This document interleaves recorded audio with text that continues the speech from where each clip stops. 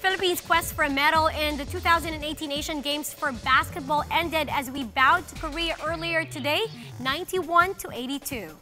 The team led by as much as 8 points to enter the final quarter, but came out short versus Ricardo Ratliff, Korea's naturalized player and former import of the PBA, who finished with 30 points and 14 rebounds. Jordan Clarkson had 25 points and 8 rebounds, but was just 10 out of 25 from the field. Christensen Hardinger added 16 points and 9 boards. Coach Yang Yao takes full responsibility for the loss. I'll take that responsibility, and I don't think the team is to blame for it.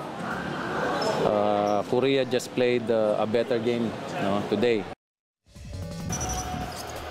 This loss ends our quest for a first Asian Games medal in basketball since 1962, and as well as ending that so-called Korean curse. The team soldiers on as they face Japan tomorrow, hoping to finish at 5th place at the highest.